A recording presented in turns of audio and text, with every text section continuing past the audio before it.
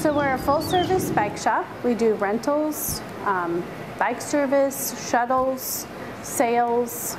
We also are a full vegetarian, vegan, and gluten-free cafe. So we have meat items, but we definitely focus on the vegetarian and vegan. We love bikes, and people who bike like to finish off their rides with something to eat. And usually they are healthy or healthful. So we thought it would be a good idea to have a bike shop and a cafe so that cyclists can end their rides and have something healthy to eat.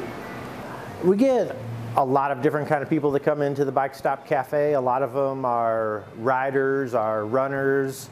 We get a lot of local folks that are repeat customers here. And we also get people that are traveling across the country, either by bike or by car.